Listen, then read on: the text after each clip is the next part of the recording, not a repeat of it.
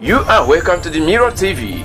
We offer you news, local, national and international, on politics, religious and socio-cultural events, project work documentary, live documentary and lot more. Contact us today and do not forget to subscribe to our channel so as to get our updates on daily basis.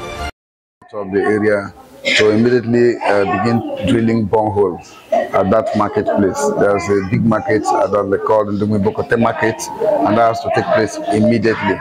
Then we have also, in the view of the fact that this is already an outbreak, we don't want a celebrated burial at the moment. And then effort is on course to lecture people on preventive mechanism to ensure that it doesn't happen again, such as trying to boil your water.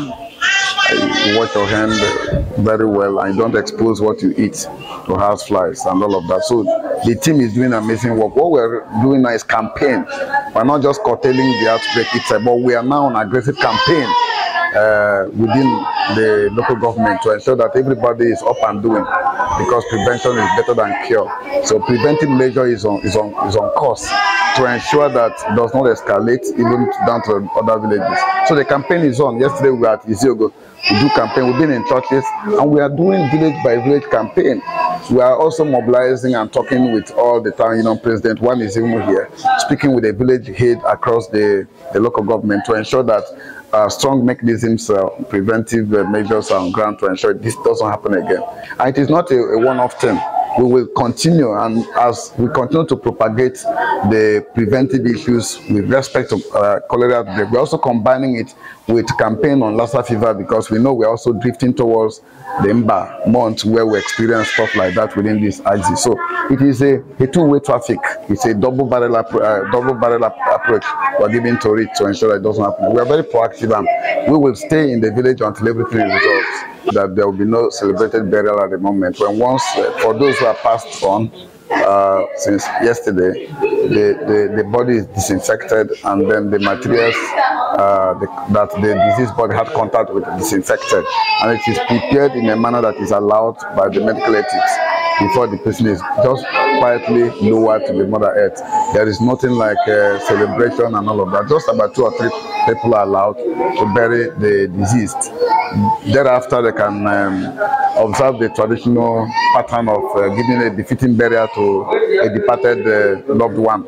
So that is what we are doing right now. It's not dowry. I mean, not cholera or something like that.